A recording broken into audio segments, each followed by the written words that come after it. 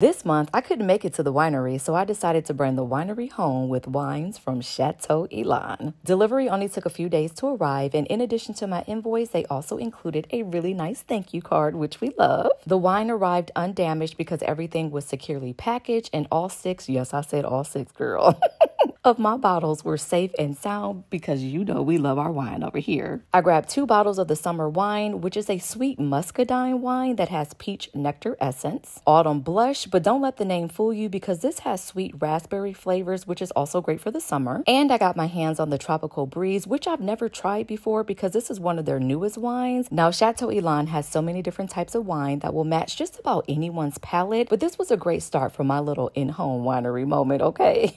And you already know I'm obsessed with glassware, so I use these beautiful glasses from Crate and Barrel. And because I'm all about making a big deal out of a small moment, basically romanticizing my nights in, I threw some music on the speaker and I started the evening off with new music, slowly transitioning into some old school, honey, and by the end of the night, girl, I was jamming to some Luther Vandross, okay?